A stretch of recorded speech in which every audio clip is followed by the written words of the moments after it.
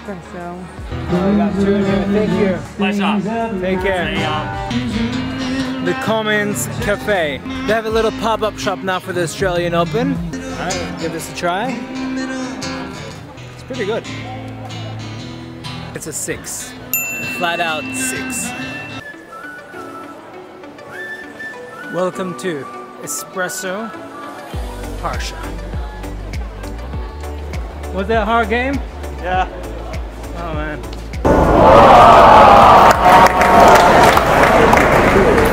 Nicht good.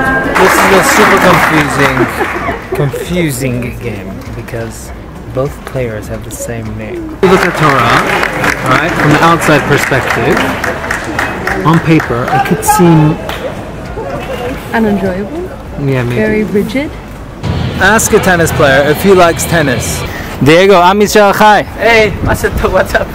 Do you love tennis, Diego? No, I love football. Hey! Tennis is my work. What a dumb question. Of course I like it. But it's all about the approach. Let's look at life like a game of tennis, for example. You're not looking at the rules of tennis and the whole time being like, oh my god, this is so restricting because of the rules. You're looking at the game of tennis and you're enjoying it. It's the game. You guys think tennis is boring? Nah, no way. No. That's alright. There's many more sports. I don't think cricket's boring, let alone tennis. Go. So too, Torah and life is the same. We're not looking at the Torah like this is a strict rule book and there are so many things that you can't do and can do and controlling the life. No, it's totally not like that. If you're looking at the Torah without judgment and without this perspective like war on paper, it looks like there is so much and you really understand what it's about. You're passionate about it because the Torah has beautiful values and a beautiful way of life and really adds a real meaning to our life. Just like it was ridiculous that Danny asked the tennis player, Schwartzman, whether he liked tennis, like duh, obviously. He was a little taken aback by the question. Yeah. It's really funny. No, we don't focus on the rules. We focus on the game. But if you come and have a look inside of it and really understand what it's like, people can really, really love it and be passionate about it, just like a tennis player.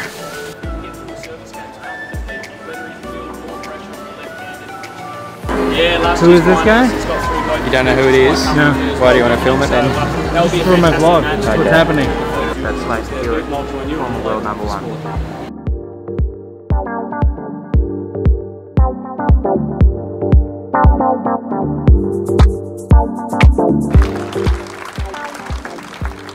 Good on you, Riley. Good job. You still like tennis? It was really good. Never liked it. Vi kan prata på svenska. Ja. Så vad heter du? Yves. Yves. Ja. Yves. Senu. Senu. Ja.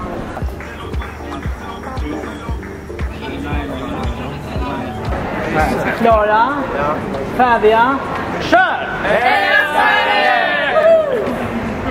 There we go. L'chaim from? The Australian Open. Tug, tug, tug.